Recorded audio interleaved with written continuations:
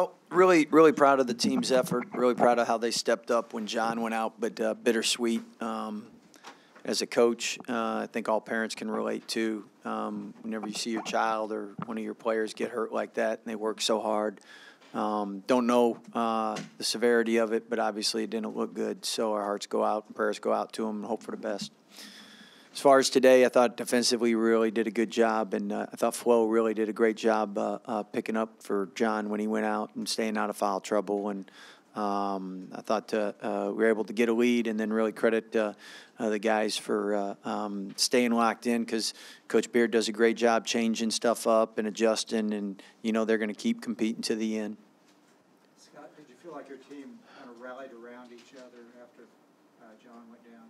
Yeah, I was really proud of how they did that, because obviously John's so likable, and everybody was hurting and feeling, and they did a great job in saying we're going to pick this up for you, John, and we're going to win this one for you. So what did you see when that happened? Actually, I didn't even see it till a second to go on the replay, and that's one of those plays you don't like looking at. He's such a good kid, such a hard worker. You hate it. Scott, does it speak a little bit to the toughness of this team that you're able to overcome? We haven't had an ACL injury, I don't think, since 2008, maybe 9, something a long time ago, and now we possibly have a couple in 1 year, and we've been more banged up this year. We haven't had our rotation back since the beginning of January, and normally you'll miss a guy for a week, 2 weeks, but we've James, LJ, Adam, Jeremy, and it's not a one-day thing. So really credit the guys. Our assistant coach has done a great job changing up game plans and putting things together, and everyone's done a good job rallying, because in the Big 12, there's not much margin for error, and the parity's there. So it's hard when you're competing night in, night out, and don't have everybody. Defensively, how were you guys able to take them out of their comfort zone early? I think guys really locked in, really rotated well, really moved well. And a lot of it's because you have so much respect, because you're playing a very talented team and a very well coached team. So you have to be on your A game. Scott, what do you think of this past week as a whole?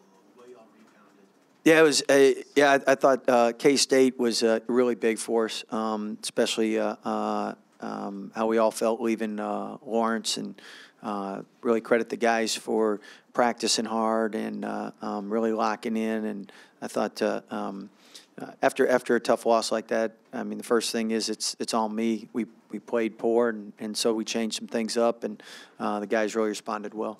It seemed like Flo responded really well today. Shot blocking. Yeah. Is that an area you've just seen him continue to improve? It seems like his timing's maybe, better than it was, obviously. Yeah, he's gotten better throughout the years, but I think also the big thing for him has been foul trouble, because when he has John, he knows he can be extra aggressive, and I think he did a great job playing without fouling today, and Texas got a lot of skilled guys, so he really had to work at it. And when he's around the rim and blocking shots, obviously that picks us up defensively, and he's capable. What did you see from McKenjo? It looked like he was really in control out there. Yeah, I thought James is really starting to get back to himself after that tailbone injury, and you can always tell when he's back to himself, because he's doing his extra workouts, and he's always drenched coming to practice, and he's a rep guy. So the more reps he gets in, the better he plays, the better he feels. So how much when you're game planning for them, how much is it don't let them get set up defensively and just attack their bigs? Because every loss they've had is basically the common theme. I think this league is because the parity. A lot of it comes down to I used to hate this, but my dad and older coaches always say this: hopefully you make shots. And you know what? When you make shots, it spreads the defense out, allows you to get to the paint. If you miss shots, it's harder. It gets the other team in transition. So I know they had some good looks that they probably normally make, and that affected some of what they did. Credit our guys for doing a good job on the glass.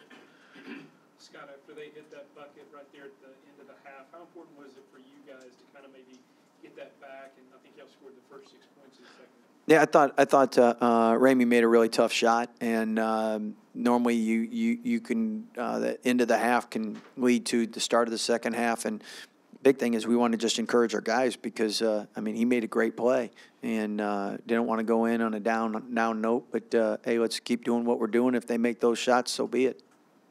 Scott, Coach Beard said they were shooting a lot of fadeaways, weren't really taking it to the basket that well. Was that kind of the plan, just to keep them from penetrating?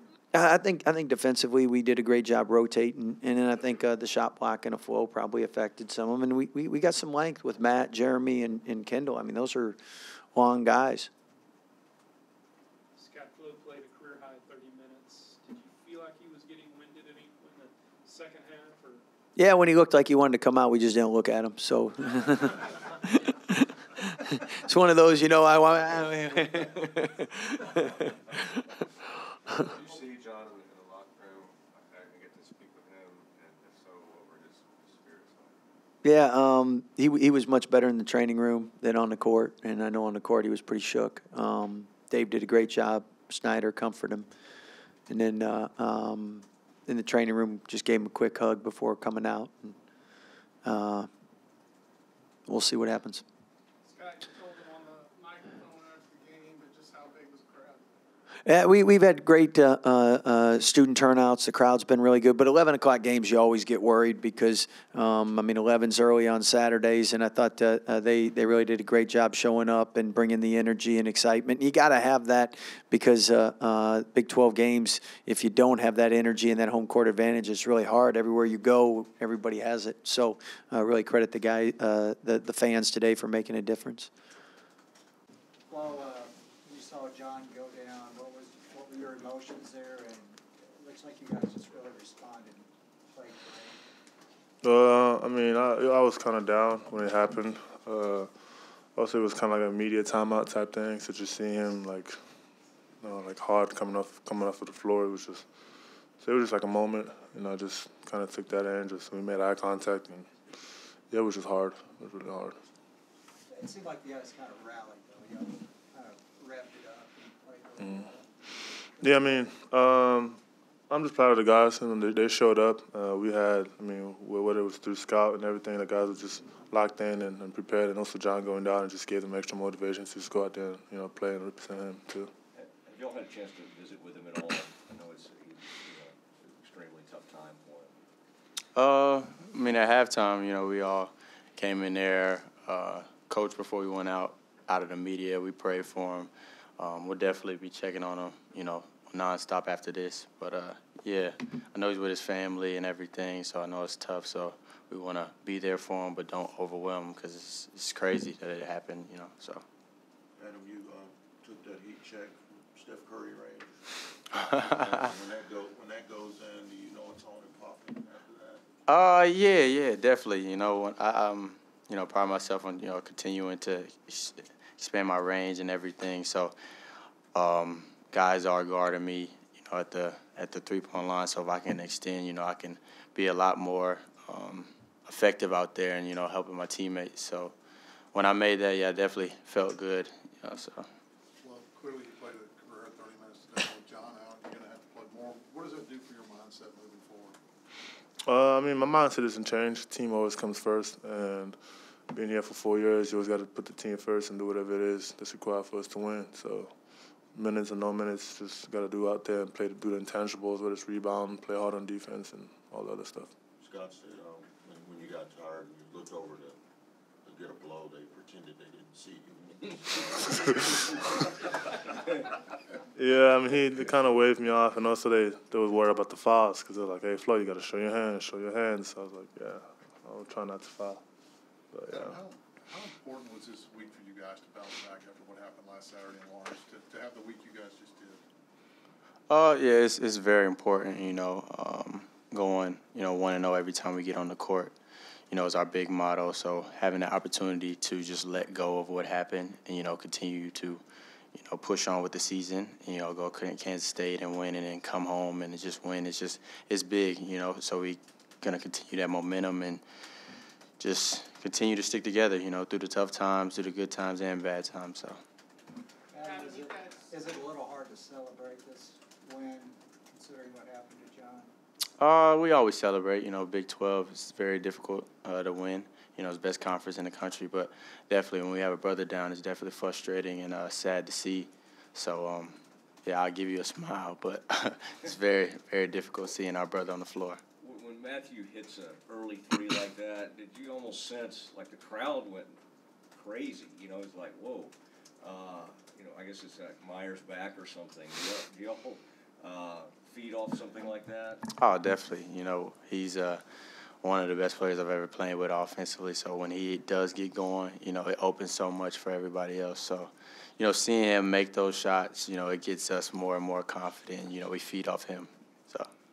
Adam, how have you guys been able to overcome all the injuries? Just leaning on God's understanding and not ourselves, to be honest. You know, it's last year, you know, we didn't have to really go through as many injuries. You know, this year we're facing some different battles, but as a team, we're, you know, continuing to stick together. You know, we have the leaders that continue to keep us all together, and the coaching staff really does a good job of monitoring and choosing days where we might need a rest, and, you know, so. Adam, we talked about how John had kind of started to step into the role of a leader. When he went down, who was it maybe in the huddle that really stepped up as the leader of this group? It was more of a team effort, to be honest. You know, we have guys, me, Flo, James, you know, even Jeremy, guys all around, you know, are communicating, and it's so much more powerful when everybody is chiming in and talking and just all in one, you know. So, yeah, the leadership part, you know, we have me as well as Flo, but at the end of the day, when guys are talking and giving their input, you know, it just blesses us even more. So. Beating Texas is such a big deal for Baylor fans. Does it mean more to you guys to be able to beat the Longhorns? Nah, not really, to be honest. I mean, it's really another game. I know there's a rivalry, I guess, but at the end of the day, you know, they're a Big 12 team, and every team we play against, we want to beat. So. Adam, there was a stretch where James it was almost like he took over. Scored 3 or 4 buckets in a row. Is that just kind of maybe the way this offense works, hot hand, that kind of thing? Yeah, definitely. Whoever has a high hand, you know, we're a selfless bunch. You know, whoever has a high hand, at the end of the day, we want to win. So if somebody's on fire, you know, we're going to get them the ball.